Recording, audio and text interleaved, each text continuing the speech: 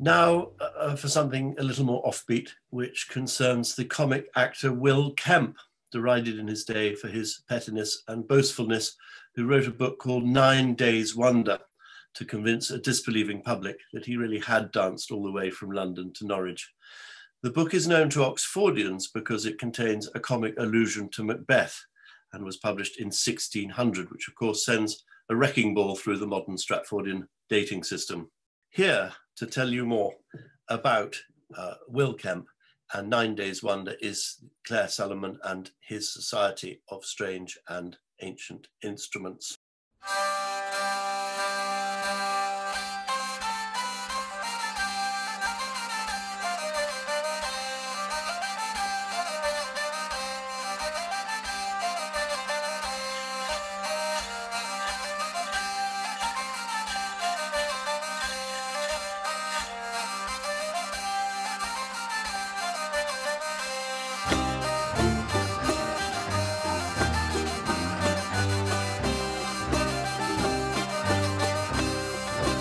Who was Will Kemp? Well, that's a good question.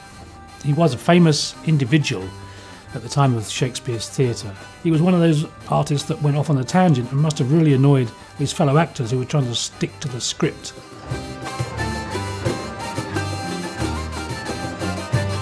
Maybe he wore out his welcome and was eventually evicted from the Globe or from Shakespeare's company.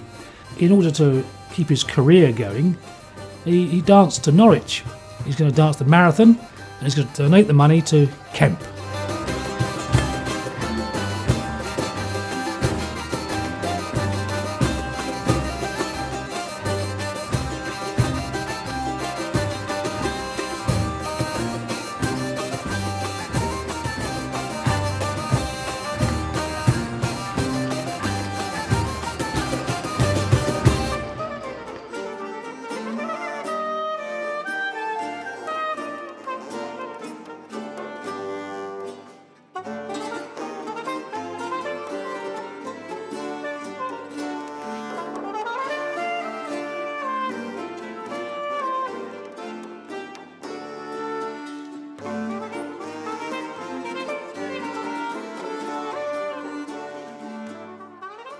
Will Kemp was the most famous clown or comic actor at the end of the 16th century, and he worked with the very famous playwright Will Shakespeare in the company of the Chamberlain's Men. Will Kemp was what we call a physical comic.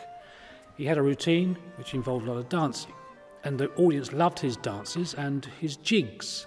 And his jig was a kind of play danced to a Morris dance. And when he left the Chamberlain's Men, in order to make some money and to keep his career afloat, he embarked upon a journey dancing from London to Norwich, which became known and printed as his 9 Days' Wonder. We think of the publicity stunt as a very modern phenomena, but actually it's rather delightful to find that it was going on 400 years ago, and this is exactly what 9 Days' Wonder was.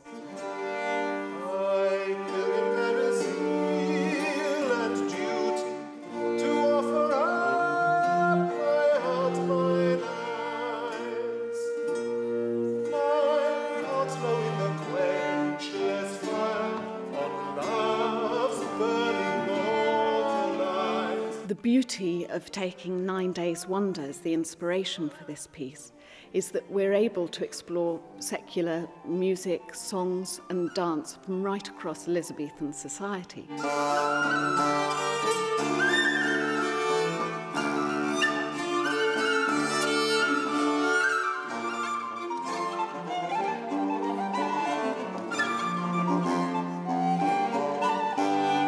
In Elizabethan and Jacobean times, many people would have instruments in their house, and a very normal way to have an entertainment in the evening is to go to your instrument chest and take out what's in there and play the music that you've got to hand. So we find tunes from these times arranged for virginals, which are little keyboard instruments, arranged for viol consort and for mixed consort. So this is absolutely perfect for our group, where we have an incredible array of rather peculiar instruments. And so we're taking very much the same approach, taking the tunes from these times and enjoying playing them, getting them to work with the sounds that we have.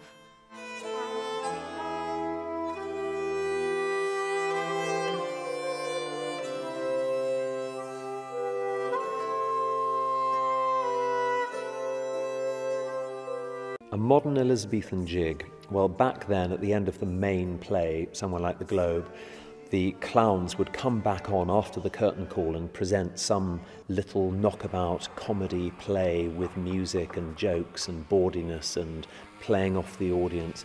This is what I've attempted to do, to write a short, modern verse playlet with rhyming couplets and songs.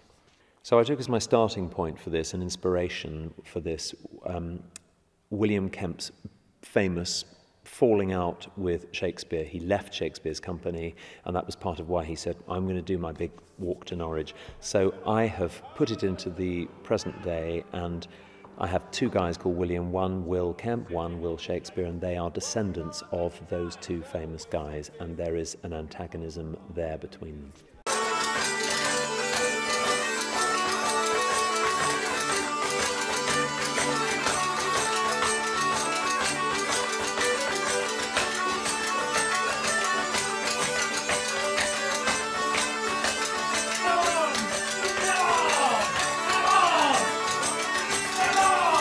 400 years ago, the audiences would have been much more used to this kind of thing at the end of their performance. This is principally a music-loving audience. We hope that they will embrace the spirit in which it is offered, which is that of fun and raucous daftness.